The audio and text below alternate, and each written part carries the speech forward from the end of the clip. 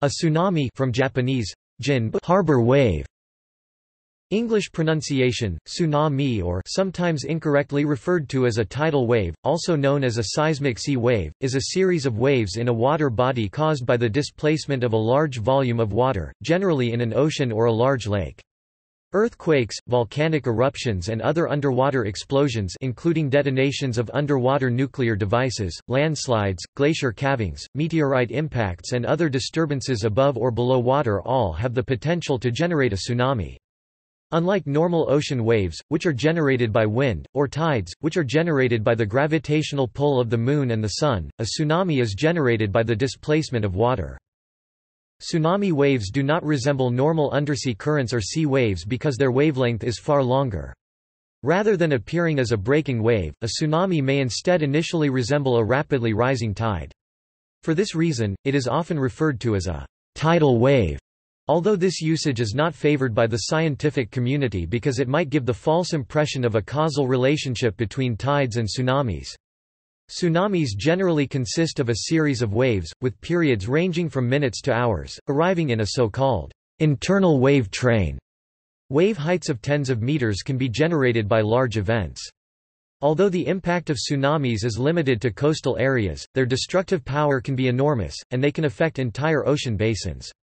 The 2004 Indian Ocean tsunami was among the deadliest natural disasters in human history, with at least 230,000 people killed or missing in 14 countries bordering the Indian Ocean.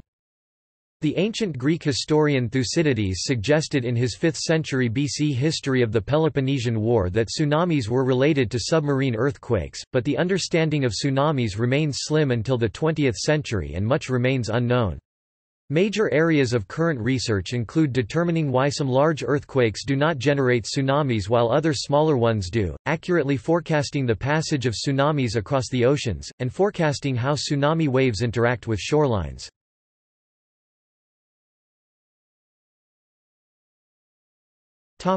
Terminology.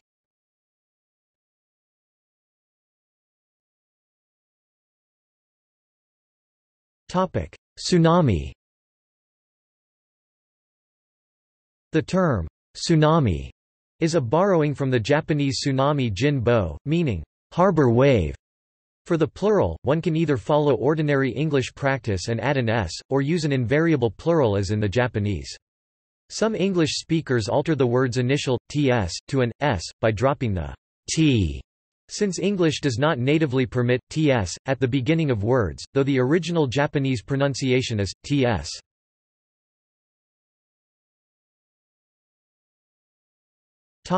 Tidal wave. Tsunamis are sometimes referred to as tidal waves. This once popular term derives from the most common appearance of a tsunami, which is that of an extraordinarily high tidal bore. Tsunamis and tides both produce waves of water that move inland, but in the case of a tsunami, the inland movement of water may be much greater, giving the impression of an incredibly high and forceful tide. In recent years, the term tidal wave has fallen out of favor, especially in the scientific community, because the causes of tsunamis have nothing to do with those of tides, which are produced by the gravitational pull of the Moon and Sun rather than the displacement of water. Although the meanings of tidal include resembling or having the form or character of the tides, use of the term tidal wave is discouraged by geologists and oceanographers.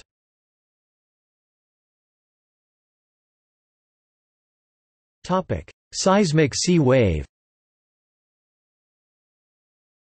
The term seismic sea wave also is used to refer to the phenomenon, because the waves most often are generated by seismic activity such as earthquakes. Prior to the rise of the use of the term tsunami in English, scientists generally encouraged the use of the term seismic sea wave rather than tidal wave.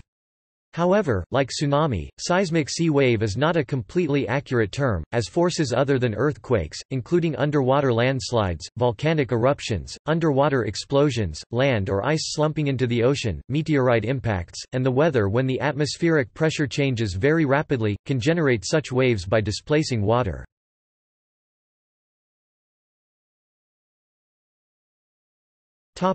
History. While Japan may have the longest recorded history of tsunamis, the sheer destruction caused by the 2004 Indian Ocean earthquake and tsunami event mark it as the most devastating of its kind in modern times, killing around 230,000 people. The Sumatran region is also accustomed to tsunamis, with earthquakes of varying magnitudes regularly occurring off the coast of the island. Tsunamis are an often underestimated hazard in the Mediterranean Sea and parts of Europe. Of historical and current with regard to risk assumptions importance are the 1755 Lisbon earthquake and tsunami, which was caused by the Azores-Gibraltar transform fault, the 1783 Calabrian earthquakes, each causing several tens of thousands of deaths, and the 1908 Messina earthquake and tsunami.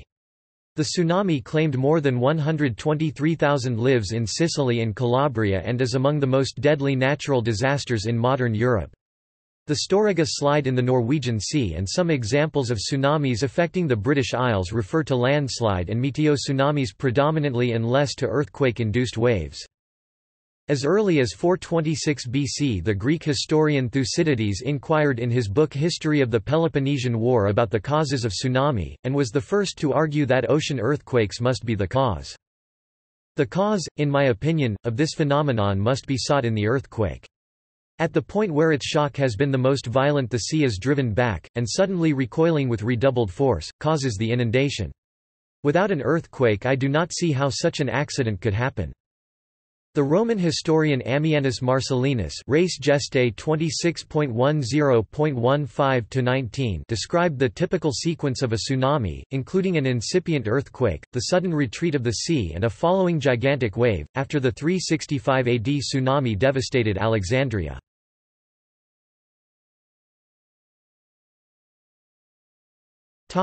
Causes.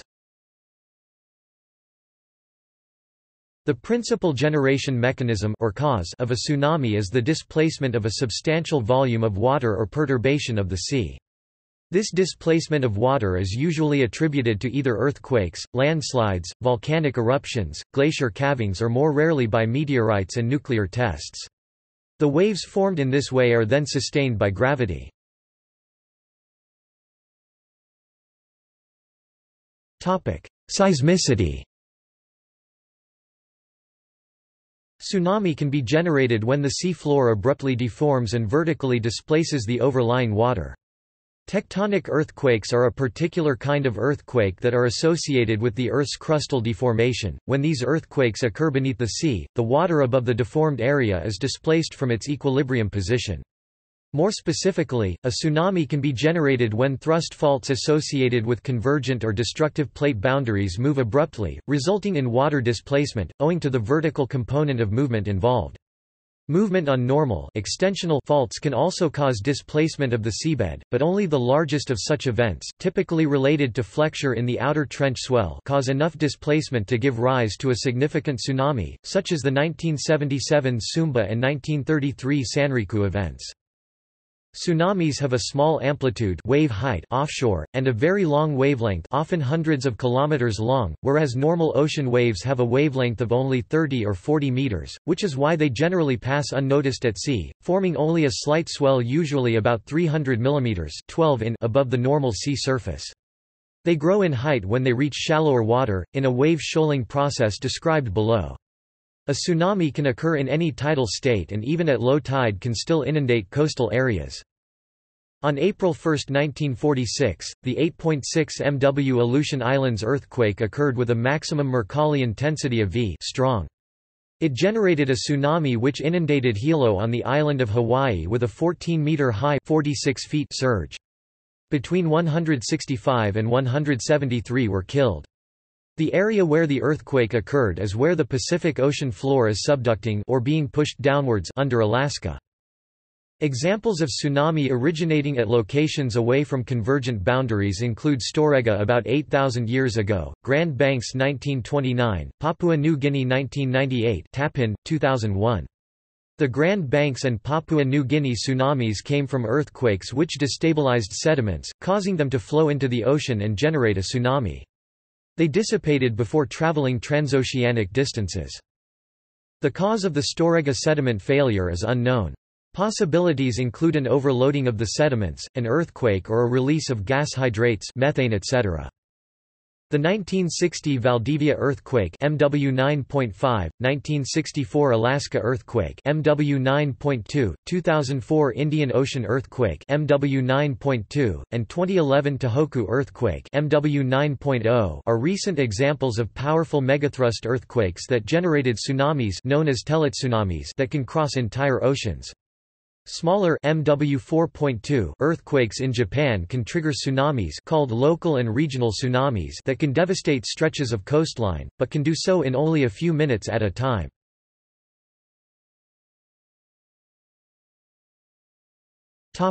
Landslides. In the 1950s, it was discovered that larger tsunamis than had previously been believed possible could be caused by giant submarine landslides. These rapidly displace large water volumes, as energy transfers to the water at a rate faster than the water can absorb. Their existence was confirmed in 1958, when a giant landslide in Lituya Bay, Alaska, caused the highest wave ever recorded, which had a height of 524 meters (over 1,700 feet). The wave did not travel far, as it struck land almost immediately. 2 people fishing in the bay were killed, but another boat managed to ride the wave. Another landslide tsunami event occurred in 1963 when a massive landslide from Monte Toc entered the Vajont Dam in Italy. The resulting wave surged over the 262 meters (860 feet) high dam by 250 meters (820 feet) and destroyed several towns.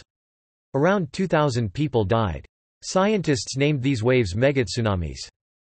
Some geologists claim that large landslides from volcanic islands, e.g. Cumbre Vieja on La Palma in the Canary Islands, may be able to generate megatsunamis that can cross oceans, but this is disputed by many others. In general, landslides generate displacements mainly in the shallower parts of the coastline, and there is conjecture about the nature of large landslides that enter the water. This has been shown to subsequently affect water in enclosed bays and lakes, but a landslide large enough to cause a transoceanic tsunami has not occurred within recorded history. Susceptible locations are believed to be the Big Island of Hawaii, Fogo in the Cape Verde Islands, La Réunion in the Indian Ocean, and Cumbre Vieja on the island of La Palma in the Canary Islands, along with other volcanic ocean islands. This is because large masses of relatively unconsolidated volcanic material occurs on the flanks, and in some cases detachment plains are believed to be developing. However, there is growing controversy about how dangerous these slopes actually are.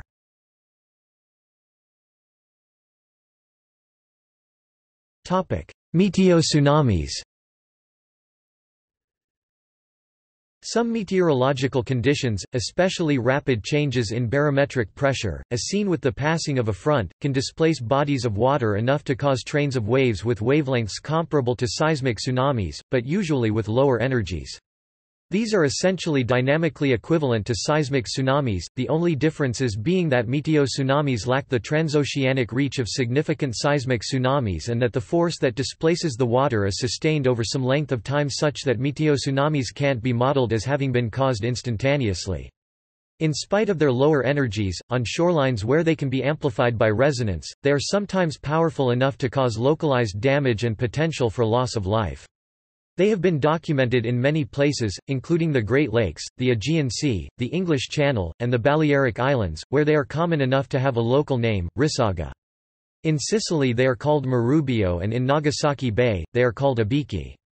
Some examples of destructive meteotsunamis include the 31st of March 1979 at Nagasaki and the 15th of June 2006 at Menorca, the latter causing damage in the tens of millions of euros. Meteotsunamis should not be confused with storm surges, which are local increases in sea level associated with the low barometric pressure of passing tropical cyclones, nor should they be confused with setup, the temporary local raising of sea level caused by strong onshore winds.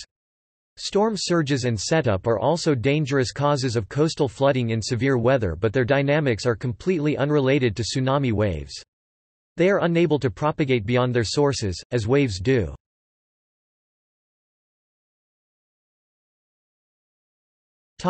Man-made or triggered tsunamis. There have been studies of the potential of the induction of and at least one actual attempt to create tsunami waves as a tectonic weapon. In World War II, the New Zealand military forces initiated Project SEAL, which attempted to create small tsunamis with explosives in the area of today's Shakespeare Regional Park. The attempt failed. There has been considerable speculation on the possibility of using nuclear weapons to cause tsunamis near an enemy coastline. Even during World War II, consideration of the idea using conventional explosives was explored. Nuclear testing in the Pacific Proving Ground by the United States seemed to generate poor results. Operation Crossroads fired two 20 kilotons of TNT 84 terajoules bombs, one in the air and one underwater, above and below the shallow 50 meters 160 feet waters of the Bikini Atoll Lagoon. Fired about 6 kilometers (3.7 miles) from the nearest island, the waves there were no higher than 3 to 4 meters (9.8 to 13.1 feet) upon reaching the shoreline. Other underwater tests, mainly hardtack I, Wahoo deep water and hardtack I, umbrella shallow water, confirmed the results. Analysis of the effects of shallow and deep underwater explosions indicate that the energy of the explosions doesn't easily generate the kind of deep, all-ocean waveforms which are tsunamis. Most of the energy creates steam, causes vertical fountains above the water, and creates compressional waveforms. Tsunamis are hallmarked by permanent large vertical displacements of very large volumes of water which do not occur in explosions.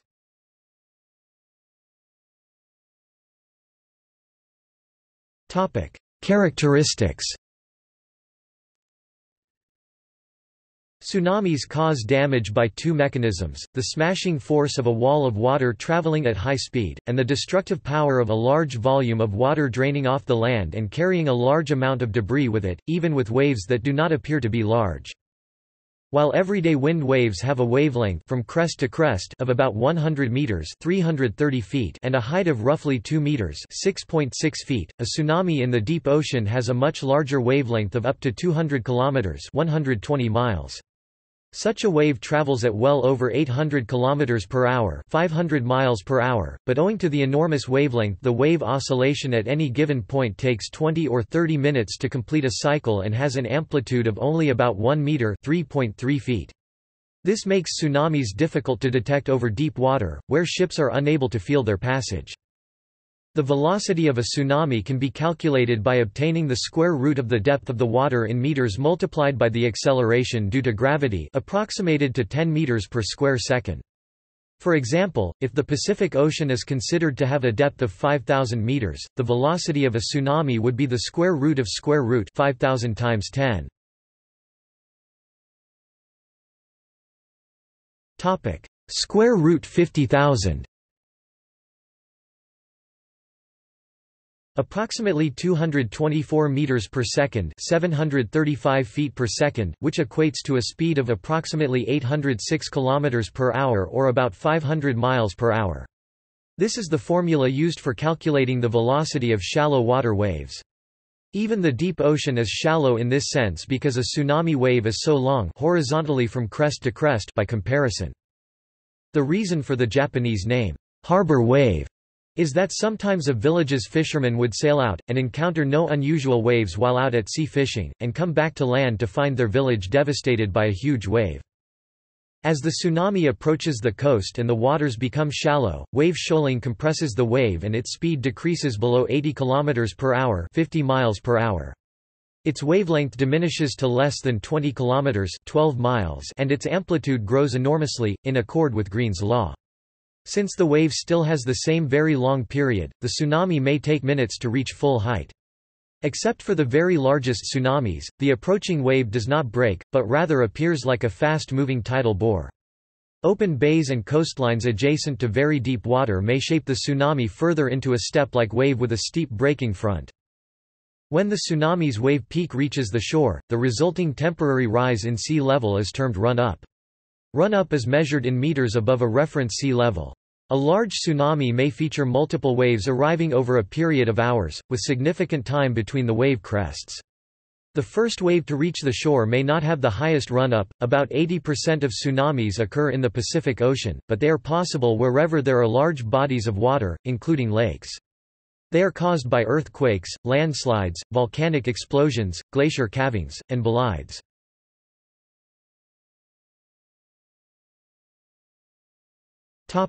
Drawback. All waves have a positive and negative peak, that is, a ridge and a trough. In the case of a propagating wave like a tsunami, either may be the first to arrive. If the first part to arrive at the shore is the ridge, a massive breaking wave or sudden flooding will be the first effect noticed on land. However, if the first part to arrive is a trough, a drawback will occur as the shoreline recedes dramatically, exposing normally submerged areas. The drawback can exceed hundreds of meters, and people unaware of the danger sometimes remain near the shore to satisfy their curiosity or to collect fish from the exposed seabed. A typical wave period for a damaging tsunami is about 12 minutes. Thus, the sea recedes in the drawback phase, with areas well below sea level exposed after 3 minutes. For the next 6 minutes, the wave trough builds into a ridge which may flood the coast, and destruction ensues. During the next 6 minutes, the wave changes from a ridge to a trough, and the flood waters recede in a second drawback. Victims and debris may be swept into the ocean. The process repeats with succeeding waves.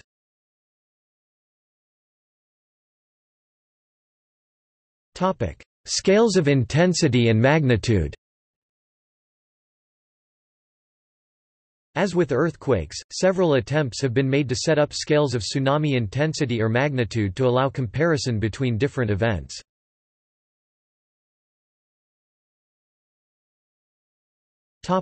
Intensity scales. The first scales used routinely to measure the intensity of tsunami were the Seeberg-Ambraci's scale, used in the Mediterranean Sea, and the Imamura-Iida intensity scale, used in the Pacific Ocean. The latter scale was modified by Soloviev, who calculated the tsunami intensity I according to the formula I equals 1 2 plus log 2 h a v display style mathet I equals frac 1 2 plus log underscore 2 mathet h underscore avenue, where h a v display style mathet h underscore avenue is the average wave height along the nearest coast. This scale, known as the Soloviev-Imamura Tsunami Intensity Scale, is used in the global tsunami catalogues compiled by the NGDC, NOAA and the Novosibirsk Tsunami Laboratory as the main parameter for the size of the tsunami. In 2013, following the intensively studied tsunamis in 2004 and 2011, a new 12-point scale was proposed, the Integrated Tsunami Intensity Scale (ITIS 2012), intended to match as closely as possible to the modified ESI 2007 and EMS earthquake intensity scales. Magnitude scales. The first scale that genuinely calculated a magnitude for a tsunami, rather than an intensity at a particular location, was the ML scale proposed by Murty and Loomis based on the potential energy. Difficulties in calculating the potential energy of the tsunami mean that this scale is rarely used. Abe introduced the tsunami magnitude scale MT mathet M underscore T, calculated from MT equals a log H plus B log R equals D mathet M underscore T equals a log H plus B log R equals mathet D, where H is the maximum tsunami wave amplitude in M measured by a tide gauge at a distance R from the epicenter. A, B and D are constants used to make the Mount scale match as closely as possible with the moment magnitude scale.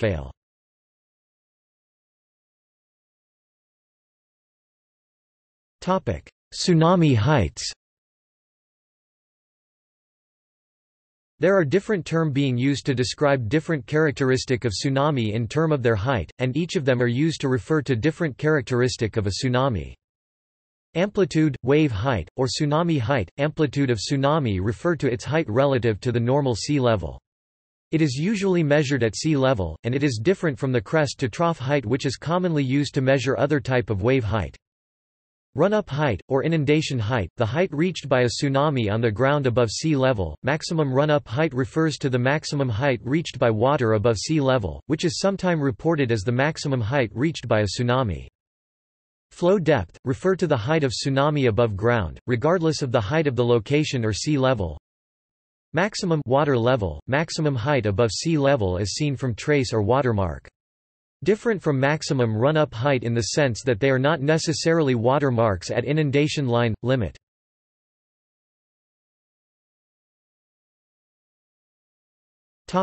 Warnings and predictions. Drawbacks can serve as a brief warning. People who observe drawback, many survivors report an accompanying sucking sound, can survive only if they immediately run for high ground or seek the upper floors of nearby buildings. In 2004, 10-year-old Tilly Smith of Surrey, England, was on Mai Beach in Phuket, Thailand with her parents and sister, and having learned about tsunamis recently in school, told her family that a tsunami might be imminent. Her parents warned others minutes before the wave arrived, saving dozens of lives. She credited her geography teacher, Andrew Carney. In the 2004 Indian Ocean tsunami, drawback was not reported on the African coast or any other east-facing coasts that it reached. This was because the wave moved downwards on the eastern side of the fault line and upwards on the western side. The western pulse hit coastal Africa and other western areas. A tsunami cannot be precisely predicted, even if the magnitude and location of an earthquake is known. Geologists, oceanographers, and seismologists analyze each earthquake and based on many factors may or may not issue a tsunami warning. However, there are some warning signs of an impending tsunami, and automated systems can provide warnings immediately after an earthquake in time to save lives. One of the most successful systems uses bottom pressure sensors, attached to buoys, which constantly monitor the pressure of the overlying water column. Regions with a high tsunami risk typically use tsunami warning systems to warn the population before the wave reaches land. On the west coast of the United States, which is prone to Pacific Ocean tsunami, warning signs indicate evacuation routes. In Japan, the community is well educated about earthquakes and tsunamis, and along the Japanese shorelines the tsunami warning signs are reminders of the natural hazards together with a network of warning sirens, typically at the top of the cliff of surroundings hills. The Pacific Tsunami Warning System is based in Honolulu, Hawaii. It monitors Pacific Ocean seismic activity. A sufficiently large earthquake magnitude and other information triggers a tsunami warning. While the subduction zones around the Pacific are seismically active, not all earthquakes generate a tsunami.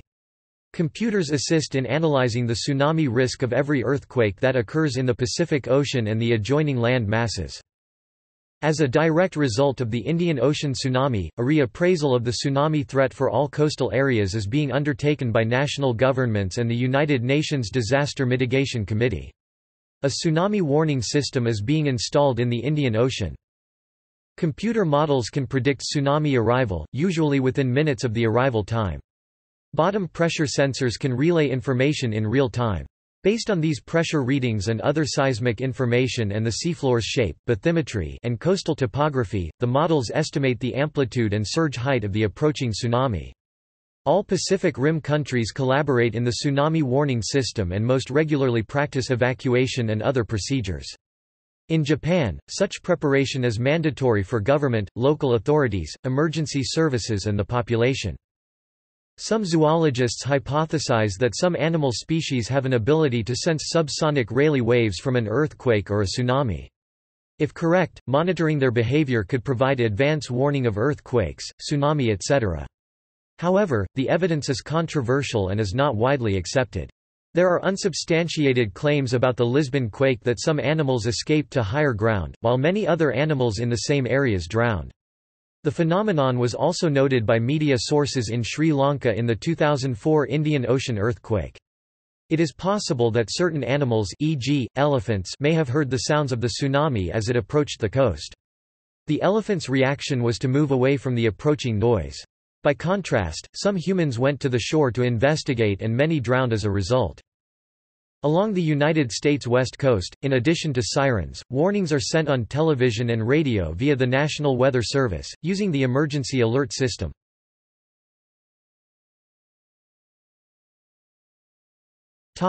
Forecast of tsunami attack probability. Kunihiko Shimazaki, University of Tokyo, a leading member of the Earthquake Research Committee at the headquarters for Earthquake Research Promotion in Japan, has mentioned an idea for instituting a system of public education regarding the probability of tsunami risk. Such a system was announced by Shimazaki at the Japan National Press Club in May 2011. The forecast would include a detection for environmental risk, including proposed tsunami height, danger areas prone to tsunamis, and overall occurrence probability. The forecast would integrate the scientific knowledge of recent interdisciplinarity with information gathered from the aftermath of the 2011 Tohoku earthquake and tsunami. Per the announcement, a plan was due to be put in place by 2014, however, reliable forecasting of earthquake and tsunami probability is still unavailable. Shimazaki acknowledged that, given the current literature on the topic, tsunami probability warnings are just as, if not more, difficult to predict than earthquake risk probability.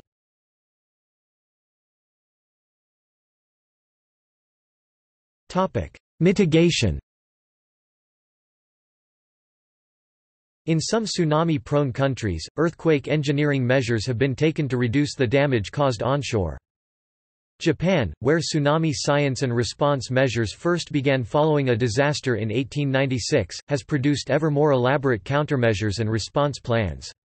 The country has built many tsunami walls of up to 12 meters (39 feet) high to protect populated coastal areas. Other localities have built floodgates of up to 15.5 meters (51 feet) high and channels to redirect the water from an incoming tsunami.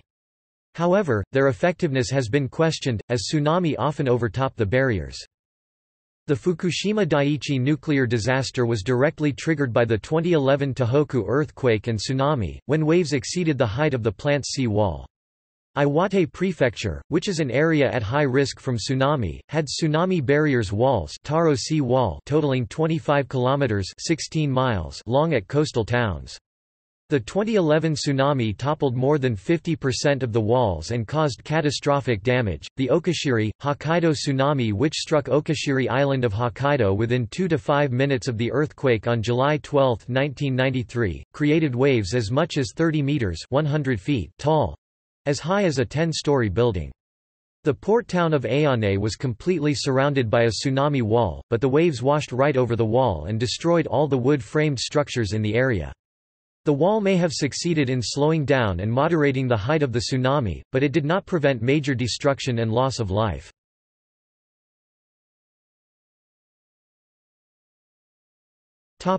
See also Footnotes